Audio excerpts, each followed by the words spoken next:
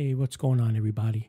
Do you remember in 2017, Professor Avi Loeb from Harvard University, when he said that interstellar visitor, remember they weren't sure if it was a comet, an asteroid, but he believed it was an interstellar object. He said it could be an alien probe. Remember that, right? It was 2017. Yeah, this is what it looked like, right? Well, yesterday, for some reason, the Space Command classified documents that, let me see what I can pull up here. So yesterday, in a tweet, where is it? Right here. This is from the U.S. Space Command. Now, I'm not going to read through all of this. Basically, in 2014, and that rock, this one, that was called Oumuamua, right? I forgot exactly what the translation means. It's a Hawaiian thing, but that's what it was named. Before Oumuamua, which was in 2017, there was a rock, an interstellar rock, right? And the Space Command, it was classified. They believe it crashed into the Pacific Ocean. And it was a very small rock, 1 or 2 feet. And a lot of people think, well, there's no way it hit the Earth because it's that small. It had to burn up in the atmosphere. That's not necessarily true. A lot of them make it through every day. We just don't know about all of them, right? And for some reason, I'm still not sure why they had to classify this. Why didn't they let us know that an interstellar meteor hit the Earth in 2014, right? Which is bothersome. And what happened was Avi Loeb and let me see, what's the professor's name here? Let me bring something up here so I can show you this. Amir. Here, let me show you something. Sorry, I know I'm all over the place. This is the actual paper from Amir, Siraj, and Abraham Loeb, Avi Loeb. This is the actual paper they made about that asteroid, that meteor. Let me put it that way, that meteor in 2014. But it was supposed to be reviewed, like peer-reviewed and everything, and it just never went anywhere. The government decided to classify it. And I still don't know why. I've been looking all over, and the excuses are just strange. Nothing worth talking about, right? But going back now, because the way I have this all set up, so they released a letter, and you can see it's confirming, it says 99.9% that it is an interstellar object. Avi Loeb and what's his name? Amir Siraj, they believe this came from like another star system. I mean, of course, that's just speculative, but they're just speculating on that. But interstellar meaning that it came from another part outside of our solar system. Okay, so it came from, they believe, like farther out on the arm of the Milky Way, right? And it is a big deal because and this is what they believe, where it landed. This is out. Now, I'm not sure if they said the Pacific Ocean or the Indian Ocean. I'll double check that for you. Let me bring you over to my monitor so you can see what I'm doing here. Because I have a bunch of the stories up here. It says secret government info confirms first known interstellar object on Earth. And now the professors, they're looking to get an expedition going to see if they can actually recover this data. And you may be thinking, wow, if it crashed into the ocean, how are they going to find this stuff? How do they know where to look? Well, recently, which is going to be an upcoming video that I just haven't had time to work on it. Recently, the government, the Space Force, has given NASA full access to all their sensor data, the Fireball reports from 1988 through 2022. And these are all the Fireballs since then, right? But what makes this asteroid that we're talking about here special also is if we come down here into the database, and that's the kilotons. This happened in 2014. I'm going to say all, and let's just scroll real quick to 2014. Sorry, I don't mean to make you dizzy. This happened January 2014, 1/8/2014. Now, if you look at this line right here, right? This line, this is the velocity, right? I believe it's kilometers per second. As a matter of fact, let's do something. Let's just go up and look. Velocity is kilometers per second, right? So this is usually the average you see. You see anywhere between like 15 to 18 and 19, like that, 20, and also you see that too, right? And just to show you something, I'm going to bring this up, this little app I downloaded, right? Just to show you the velocity. So here we have kilometers per second converted into miles per hour. So let's just do the top one, 20.6. That equals 46,000 miles per hour, right? So, I mean, we can do more. Like here, we'll just say, let's do 23. What is 23? 23 is 51,500 miles an hour. But what was special about the one in 2014 is, sorry, let me just go here. I should have kept it there. Here on 1/8 was, look at the number here, 44.8 kilometers per second. What does that mean? Let's put that in. Traveling over 100,000 miles per hour. All right. And I still would like to know why they classified this. But anyway, that was actually the first interstellar object, was in 2014, traveling over 100,000 miles per hour. But this made me curious because when I looked at this, because sometimes, you know, you always see the averages like this, averaging between 16 and 20 kilometers per second. I never pay attention to it too much, but now I will, because yesterday I decided, let me scroll through and see. I found one here, 35. But as I go up, look at this one. On July 4th, 2015, 49 kilometers per second. Right? Remember, this one is 100,000 miles. And they made a big thing about that. So nearly 110,000 miles. What was this on July 4th, 2015? I've been looking through, because here, this is, I want to show you something. So this is what we do. This is our coordinates, right? So let's do this. Actually, I don't have to copy it. I actually have it saved already, but we're going to put it in anyway. Let's do this. You know what? Let's just take one of these stories right here. This was the post. Let's see. Paste and search that. Let's click this. Let's see where this is. Those coordinates are China. That's where, and when we go back to the Fireballs app, database, I'm sorry, I should have just hit the thing on the side to go up much quicker. Right, so when looking over China and everything, I looked everywhere. I couldn't find for the life of me anywhere in the area. Wait, is that it? Yeah, this is it right here. You know something? I searched for hours yesterday and I couldn't find it. But that's it. What was this ball? And it says it's 0.18 kilotons. That's traveling at 110,000 miles an hour. I'll tell you what, I'm going to follow up on this one. I'm going to find out what that was. I mean, it was a fireball. Possible it was a hypersonic missile. And you know what? While I'm at it, matter of fact, I did all that. Let me bring something up real quick while we're at it, right?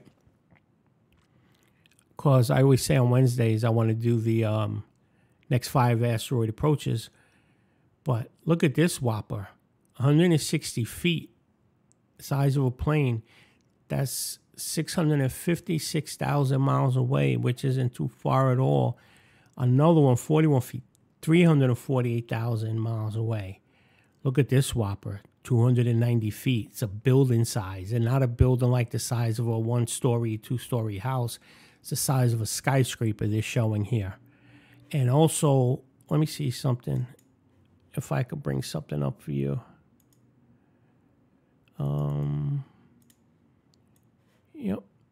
So what I did was I figured this is what I'm going to do because, you know, when I update you on Wednesdays about like the next 5 asteroids that are passing, like if I don't do an update every day, then the next 6 days all go out the window. You don't know anything or whatever. And sometimes they're close. And I don't want to just make a video to say, hey, one's going to pass by really close.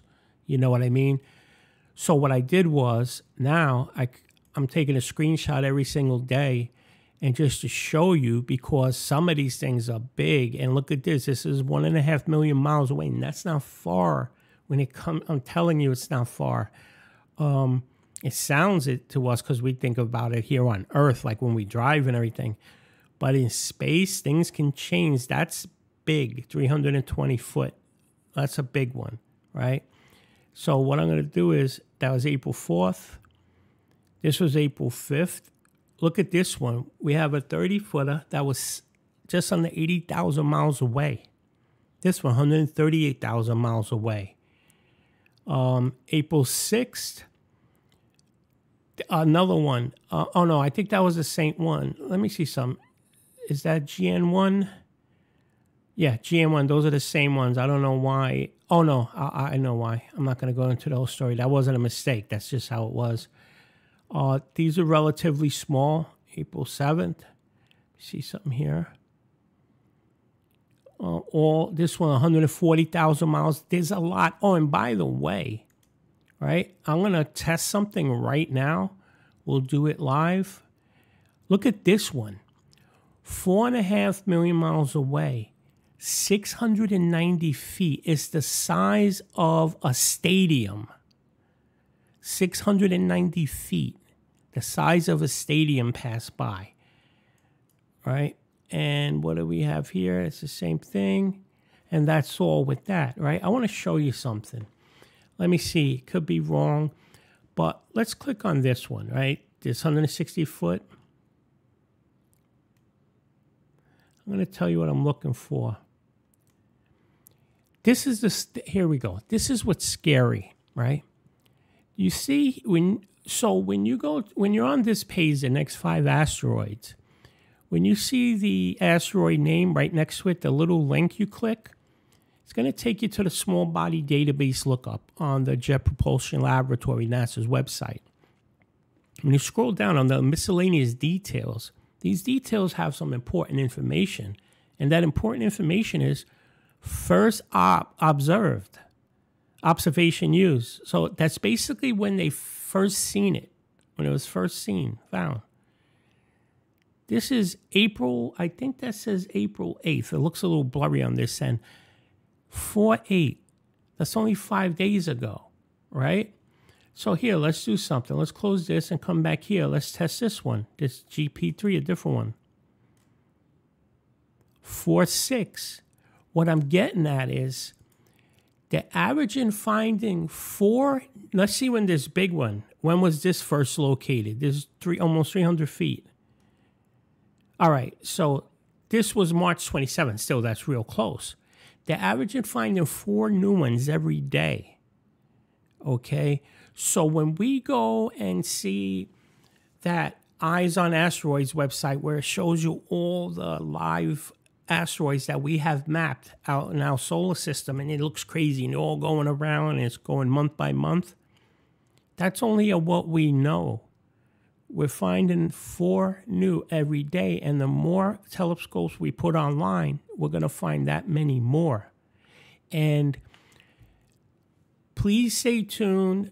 I told you I was working on a series, and I had to change it because I was thrown a curveball.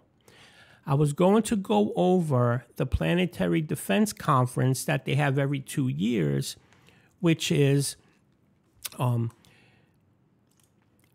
every 2 years, and the last 2 were 2019 and 2021. Well, they just had a tabletop desktop exercise 2 months ago, this year. And there was no like announcement. I didn't hear about it, anything. And I always get those newsletters. And there's a lot of, and I figured I'll go over that one with you instead of the old ones because now there's more up-to-date information. So there's no purpose of me going over an older one when I could just go over the most current.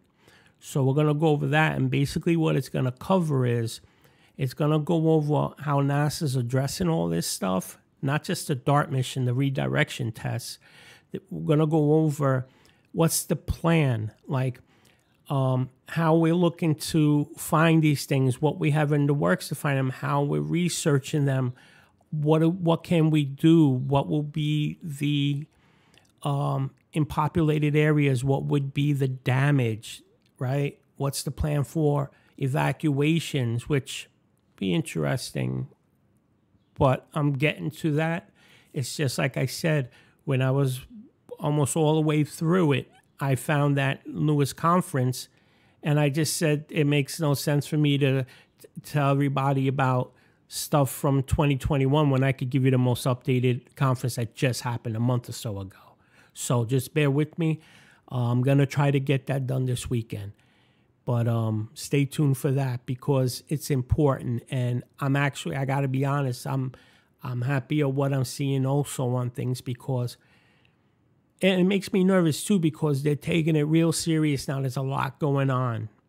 All right. And if you notice lately, maybe it's just something that when you start talking about something, you start noticing it more. But everything is, you keep hearing every other day, if you read in the news about another asteroid coming by or this one. Have you noticed that? And I'm not saying that as a conspiracy theory or something. I'm just saying as a fact. You're hearing this every other day, and they're discovering at least 4 new ones every single day. And here, and we'll do one more quick check. Right? Come in here. Let's check this one, GL4. This one, look, was found first observed April 10th, 3 days ago. That was Sunday. Almost every one we look was just been in the last 5 days. Only the other one was March 27th. But this is what I'm getting at. And the thing that gets me is they're on the close approach list, and we're just spotting them. And I'm sorry, when there's people that say, oh, that just will burn up in the atmosphere. A lot of times they do, but a lot of times they don't. And the thing is, it may not make it to ground, but an airburst of something. Remember, the one in Russia in 2013, that thing was, that thing exploded 5,000 miles up, okay? And it was around a 60-plus foot, I think it was 50 to 65 foot size. And it blew out windows for miles and miles, injured over 1,600 people, and it exploded 5 miles up in the air. Okay? 5 miles of 5,000. I forgot. It was way high up. I'm sorry about that. I don't want to misquote that. If I can, I'll put it in the description, or actually when I edit this, I'm going to find out what the size is. And let me see, what time is it here? 18-minute mark. I'll put it in here because I don't want to be incorrect. I don't want to give you wrong information. But anyhow, that's the deal. I'm going to put a link to this paper from Avi Loeb and Amir Siraj. I think it's a good read.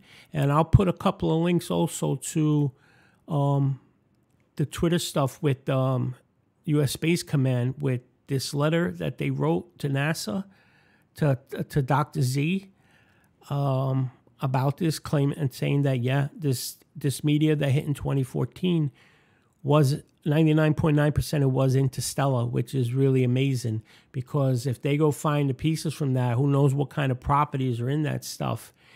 And I'll tell you what, they're really looking to mine asteroids.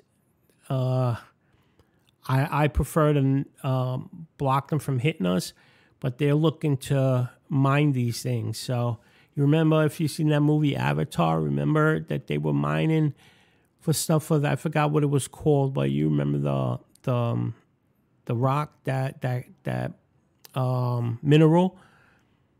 Well, that's what they're looking to do, and these asteroids are so-called worth hundreds of billions to trillions of dollars. That's what they're worth. We're going to find out. Anyway, stay tuned for that NASA table desktop exercise that they just recently did. It's important information, and you should know to find out like what the protocols are going to be with all the emergency things like FEMA and all that stuff. Like if, let's say, we have confirmation that there would be an impact, this is going to go over and show you exactly what's supposed to transpire. All right? And it gives us a heads up of what we can do, what we need to do, and not wait on anybody. So anyway, with that being said, I already babbled on for 20 minutes, 21 minutes. Till next time. Thank you.